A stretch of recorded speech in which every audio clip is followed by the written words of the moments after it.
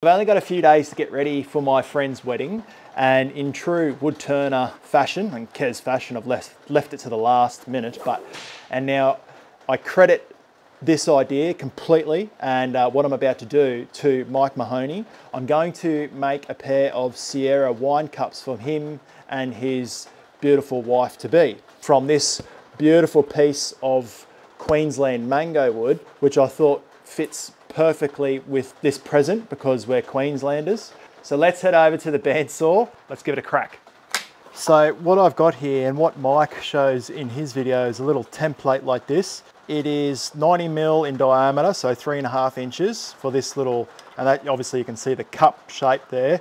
And then the handle, I've made it 2.5 inches or 65 mil long, 25 mil wide, so an inch wide for the little handle. And now before I cut this out, I'm just observing, I'm going over, looking around over the top of it, seeing if there's some severe cracks or anything like that. But this piece of mango looks really nice. And this video will be released after their wedding day, obviously, because I want it to be a surprise.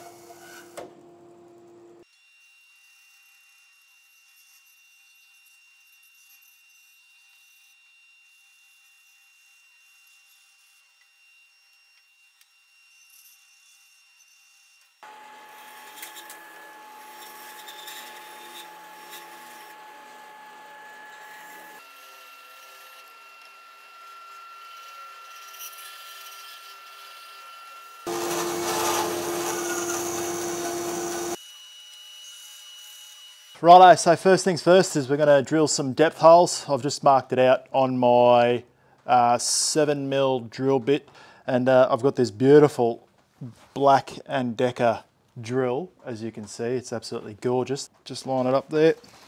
We'll see how we go. The old maiden voyage of the Black & Decker. Yes.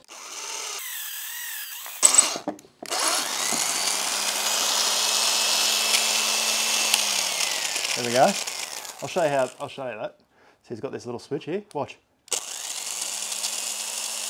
And you're gonna let the handle go all the way forward, and then it allows you to flick it off. Oh, what a beauty. Righto, just use one of these smaller chucks that I've got. And I sort of give it a shake, make sure it's there.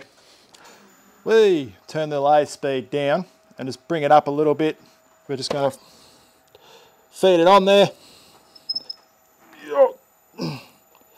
And then let go. Feed this guy on. So I'm just gonna true it all up so we've got a blank canvas so we're ready to go. I'm just gonna use the 16 mil woodcut bowl gouge, and that's sharpened to 55 degrees bevel. And yes, these tips are replaceable, so you can unscrew you heat it up and unscrew the tip. So that's what the new tip looks like there when it comes to you in the mail or wherever you buy it. Yes, so let's get into it. That's enough talking there, Kezza. We'll start with the turning. So truing this up.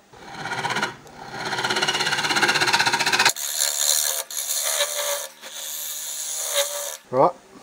So now I'm just going to true up this top bit here.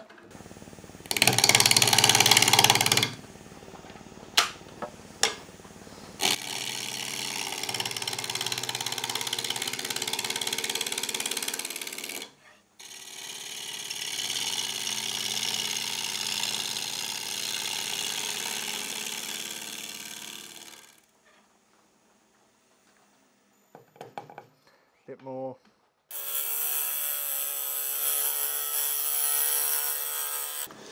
So that looks really nice. Okay, and now I'm not really concerned about a lot of torn grain or anything like that, because a lot of this is actually in the steps that come up after the actual turning. There's actually not as much turning, a little bit of carving and things, so hopefully we can use the electric carver as well. That'll be fun. I haven't used it yet because one of my mates came over and he wanted a little tour of the workshop. He was here with his partner and I gave him a little tour, and I opened one of the drawers and my electric carver was in there. And Nadine was here with us and she's like, Oh, what's that new one?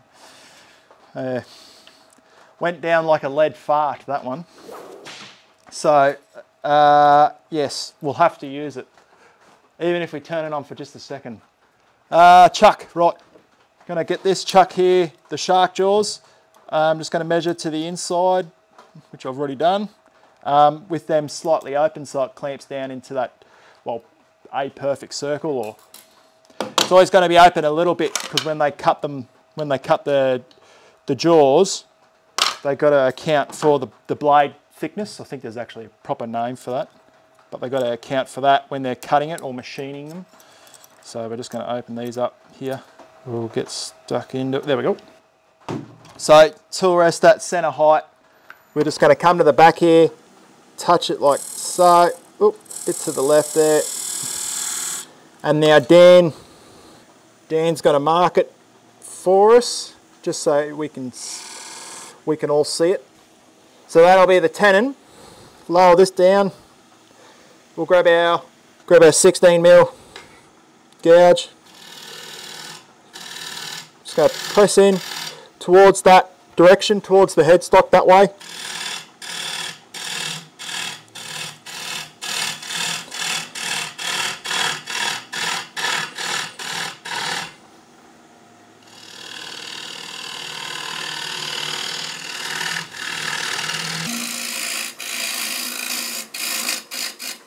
Righto, back to the 1 inch skew, and now I'm just going to mark I'm going to cut the tenon under my arm like this, and my strong finger on the top.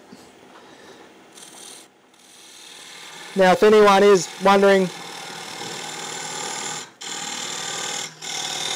how my finger is going, it's doing really well actually. It just gets a little bit, I think I spoke about this in one of the previous videos, it just gets a bit stiff, obviously. But if you compare that progress there, it's doing really well, doing really well. What was that game when you're at school and if someone looked at you got to punch them? Remember that? If you look at it, you catch it. Oh, Kezza. But I think you'd expect that if you chopped it off and they put it back on. Just got to clean it up with this little 12mm gouge.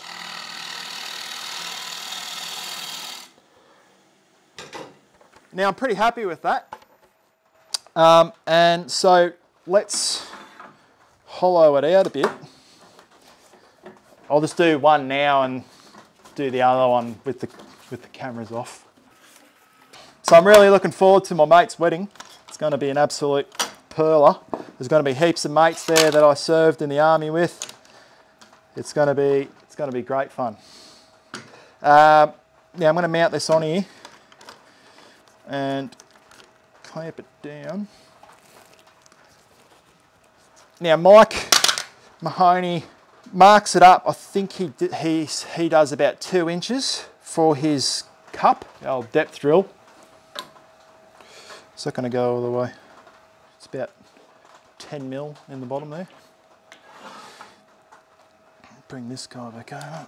Not that I need it there, but anyway, just gives me a bit of support.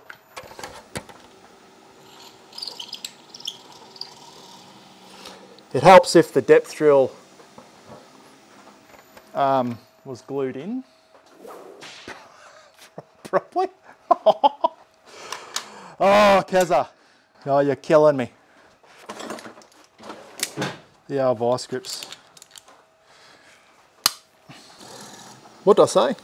Let's true the face up first. Let's true the face up.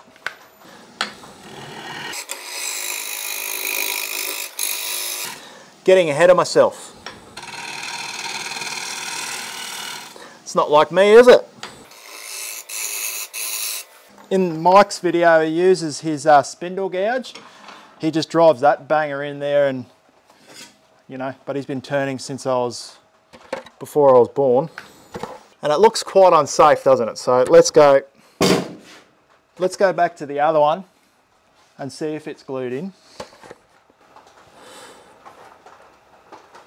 So I'm just going to hold my thumb there so I know where I'm going, or how deep. Right, depth drill done. That one worked. That was hot. Little template here. We could get our drill back, drill a little hole. Oh, how good. Oh, love old gear, old nostalgic sort of stuff. Get that there, get our depth drill, and then use that, and then we'll be able to see what we're doing. We'll get Dan to mark it up for us. Yeah. And now we'll use the 16mm to get going here, and we'll hollow it out. And I might need to get a scraper as well, but we'll just see how we go.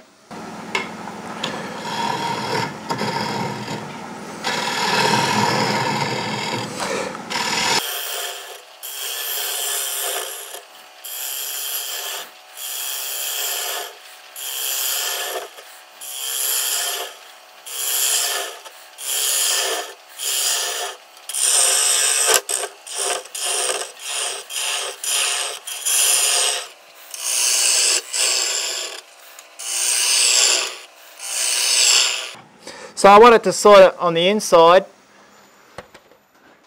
I want it to go down and sort of curve, because not a lot of cups do that. So I want it to do that. That's why I'm sort of, yeah, doing what I'm doing here. Whee!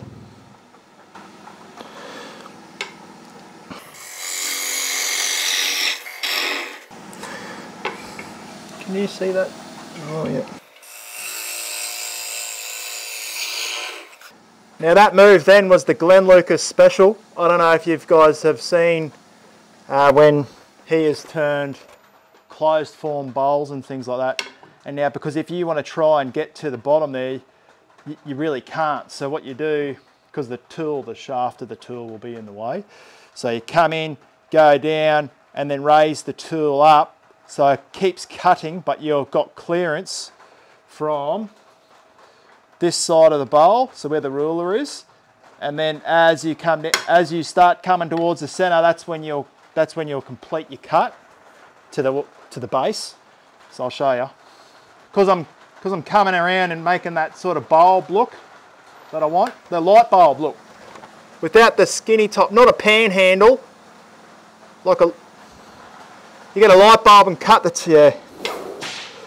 top off. So come in, go handle down, and then come towards the base, like that. The Glenn Lucas special. It gets you out of a jam, or a pickle, whatever you want to call it.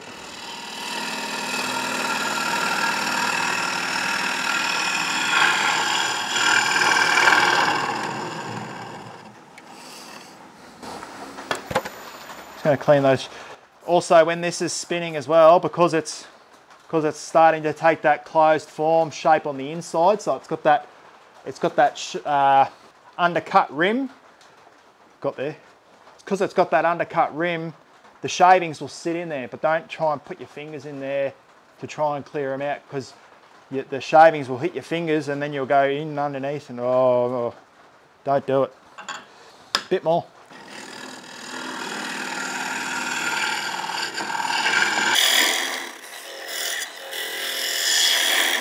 Now my melon's probably in the way there, isn't it?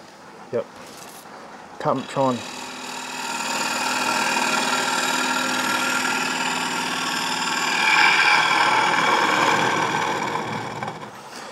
Right, see how we're looking there. But because I'm feeling a little bit anxious about these, I want to get them right. Got shitloads of room, righto. If anyone else has turned a wedding present before, write it in the comments what you've turned. That'll be pretty cool. That way, give other people some ideas.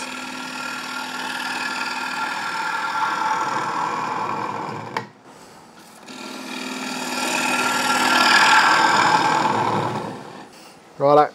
So I'm at my thickness there, and I'm just going to what I'm going to do is have a look at the finish, because mango can be quite punky, so can be a little bit flaky, but it's all sealed. The grain is completely intact. There's no cracks or anything, because you don't want to have a drink out of a cracked cup go down your shirt. It's got a little bit of torn grain in there.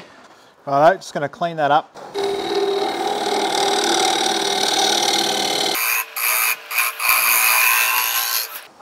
Now obviously I wouldn't be standing the way I was normally, but because I'm trying to get out of the camera's way, that's feeling a lot better. I might need a broader scraper in that bottom there, something with a little bit more mumbo, but I don't want to keep scraping because it's just going to tear that grain out even more.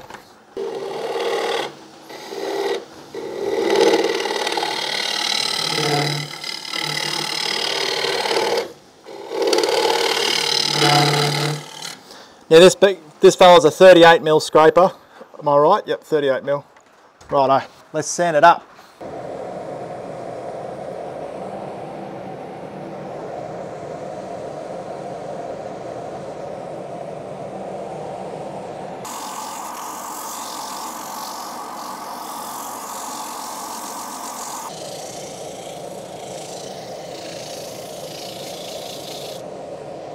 Rightio, so I've finished the sanding now, and I'm going to go back over to the bandsaw, but before I do that, because I've curved the inside of the little cup inside there, I'm going to make sure I don't go through the side wall of it when I'm on the bandsaw. I get too close thinking that I'm doing the right thing, but I actually won't be, because I'll be going to cut inside the cup. What I'm going to do here is just measure the distance from the inside of the cup to the outside of the cup, and if my thinking's correct, will be, I'm going to go to the widest point, which is 50 mil, and then I had another ruler somewhere. Here we go, Lufkin. Right, and then measure the distance from the inside of the cup to the outside of the blank, which is 60 mil. So, I'm just going to take 10 mil off then, and then hopefully that'll make us clear to the widest point if my thinking is correct. Otherwise we'll go through the side, and that will not be a fun day at all. Better safe than sorry is my thinking. And now I want to put my little jig back on there, which is down here. So as you can see, it fits into that little hole there just perfectly now. So that's the size we wanted to begin with, and I cut my finger earlier. I've got me a little band-aid on there. And I'm just going to mark up the handle, and now Mike Mahoney reckons to go into the end grain for the handle, and that would be the strongest part of the tree, which my thinking is, if you picture the straws analogy, we've all heard of the straw analogy, wood turners. As the tree grows, they grow up like a stack of straws like that. So that would be that into the cup, and that'd be the handle, like so. So that's why I'm thinking that'd be the strongest section. So I'm not going into the side grain, I'm going into the end grain, and that'd be the strongest stack of straws to get it nice and strong. So let's go that way, like so. And now we'll go cut this on the bandsaw.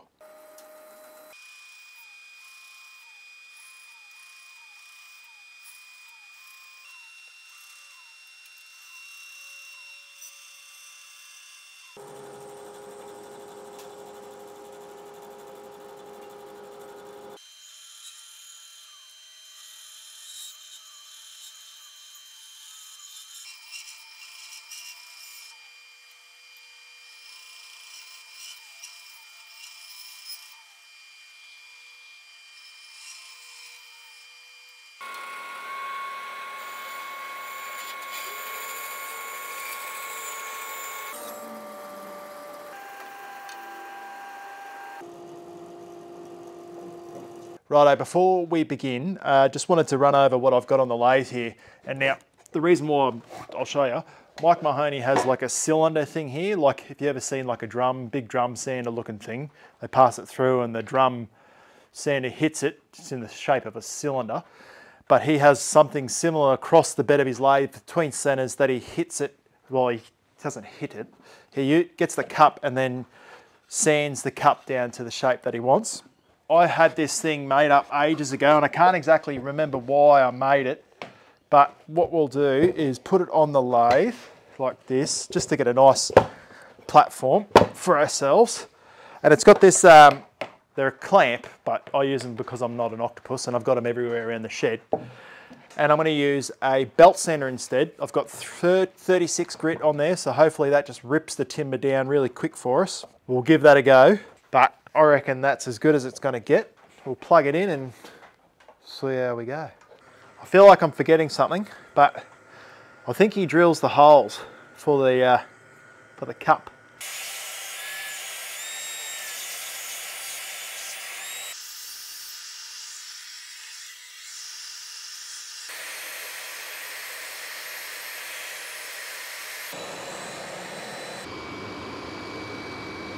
So that is going to take a heck of a long time to do that. I've got something that I think we could just, it'll save a lot of time for us. Rightio, so I've just put the chuck on the woodcut pro mount here. I've locked it off and I'm thinking of an easier way for myself. Otherwise I'm just going to have to make one of those sander things we're talking about. Putting that on there like that and then expanding the jaws up without damaging our work. Oh, stop it, Kez. And then I can get rid of the bulk like this. Just angle it down, tighten it all up. Oh, stop it. And now I've got a heap of stuff that I could use, but I really want to just make light work of it. Oh, this is the chisel. This is the chisel we have to use to make sure Dino knows that that we used it. I'll show you. It's super cool. How cool is this? Watch this.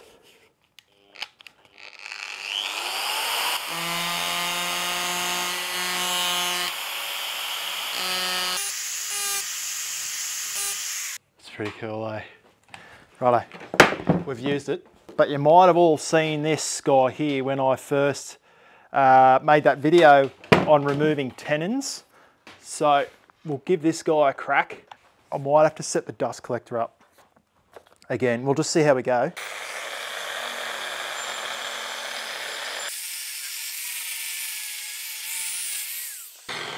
I think dust collector needs to go on. You raise me up so I can climb on mountains. How's that? Right, not blocking your view, eh? No.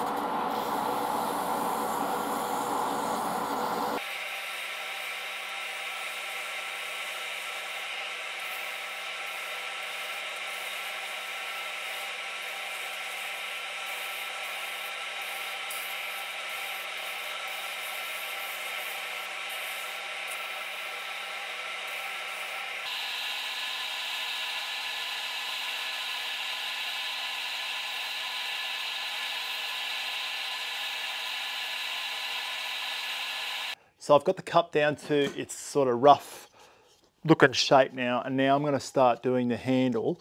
And I'm just going to trace it out first before we continue on, because I don't want to get too far, then have to come back and then do all the sanding again. So I want to do, I reckon, I like a bigger handle, but I don't want to remove too much material, because if I do that, it'll weaken it. The pencil wasn't sort of cutting the mustard, but you can sort of see what I'm getting at. We'll do the outside line. So we'll go outside line. We'll go something like that. So that'll be the extremity. And then I want to keep a fair bit of timber, because it's quite a big cup. So, but we might have to actually bring that down and curve it. This is what I'm really liking about this project, is that you can get really creative with it, and sort of the only limitation is your imagination as far as you can take it, if that makes sense. Sounds like something out of Disney, but anyway. So I'm going to get to carving that, and how I'm going to do it, I've got my little, how I'm going to do this is I've got this little magnet down here. So I've got this guy here who's a pretty aggressive little burr carver thing, and that guy there. So I'll use those two, and I got them on the magnet so I don't drop them or lose them. Mike Mahoney first starts by drilling a couple of holes, so we'll do that. And that'll help me punch through and get all that timber out. And obviously you don't want to be drilling on the piss, because you'll drill into your cup. I'll just have to check then. I've got a big boy drill bit.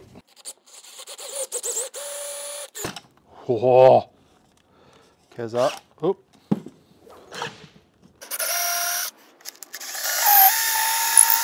Right. Righto, let's get into it.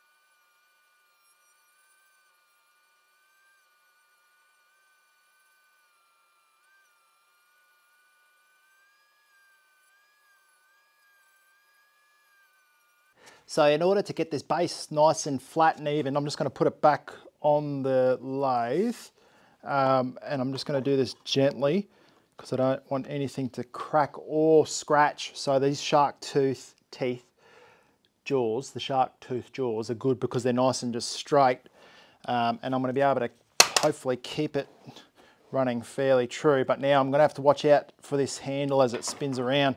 But this is, Mike Mahoney doesn't do this, but this is the only way that I sort of could think of, because I've played with the tenon there now.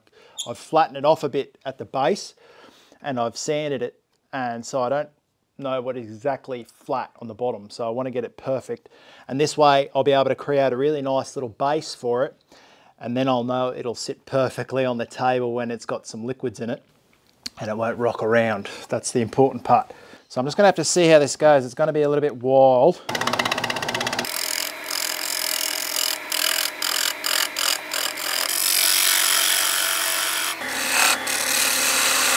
Right.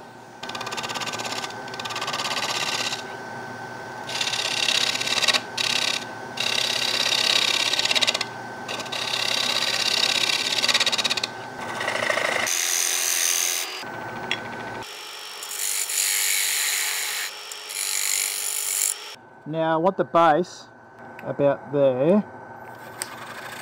No, about there.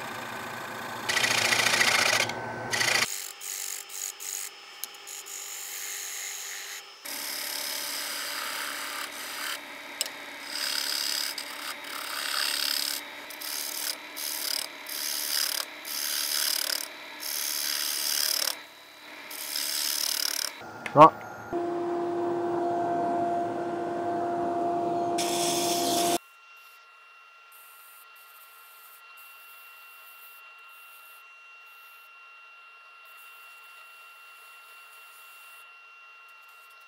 So I've got the second one on the lathe now, and I'm about to, so this will be the bride's cup because it's a little bit more fancy and a little less rugged and a little bit more finesse in this one. Not saying that the first one didn't have finesse, but it's a little bit more rugged, the first one, a little bit more mountaineering, if that's a thing for a cup.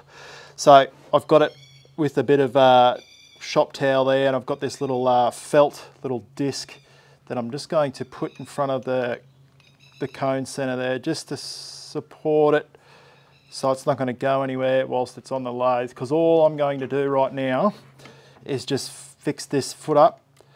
So this is obviously the most daunting part of the whole exercise, so we'll just start with a slow speed.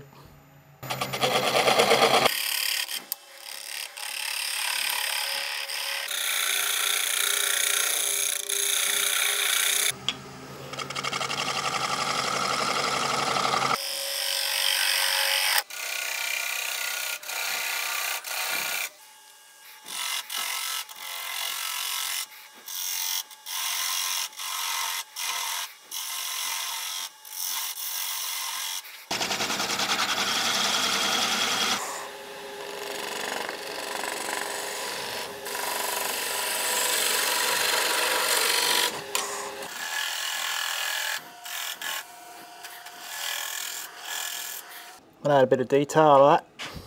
Nothing too fancy, I'm just going to get the skew. Don't get excited.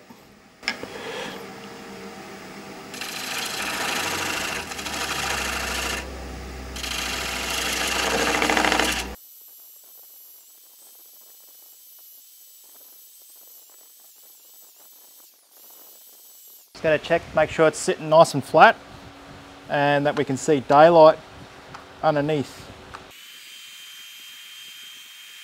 Righto, so I'm just going to sign this piece now. This is called the trade flame. People asked me about in my previous video, but and that's the tip there. If you can see that, I'm not going to touch it, but that's the. Hold on here. That's what the tip looks like, and I bent that up myself because I like the flowing effect of the way it signs. Position myself nice and even across the bench, and we're going to start with the species. Sometimes I hold the lead up so it doesn't sort of flop down on the ground and move anything out of your way that's going to disrupt the flow, the creativity flow. So we've got a bit of Queensland mango.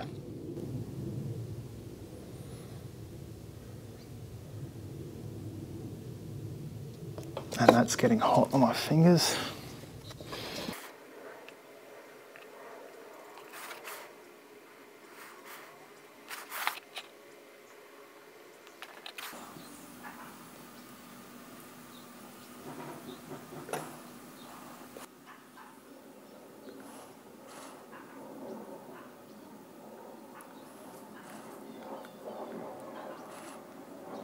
Now, this is going to help old Leo out when he forgets, because we all forget sometimes.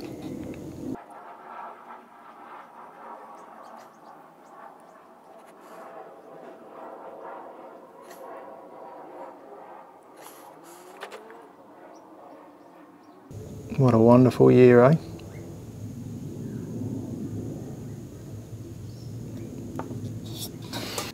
In keeping with Mike Mahoney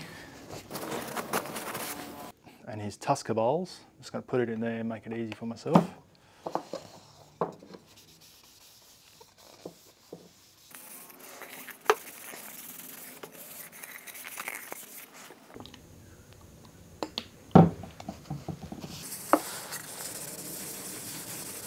Queensland mango, look how beautiful that is. See how it's got that golden, beautiful look, and when you turn it, it actually smells sweet. It's got a real sweet smell to it. So I never thought I would turn a set of cups before, but I just want to quickly say thank you to Mike Mahoney for putting the tutorial online here on YouTube. There was many times I was running back to the phone to check, but everyone else go check that video out. I'll highly recommend it. But thank you so much, Mike, and here's to the bride and groom. I wish you guys all the best and happiness that life can ever give you. So can't wait to give you guys your cups tomorrow. It's going to be pretty cool. I know which one Leo's going to grab and his wife's going to grab. So yeah, it's going to be pretty cool. So cheers guys. Thanks so much for watching, and yeah, talk to you all directly.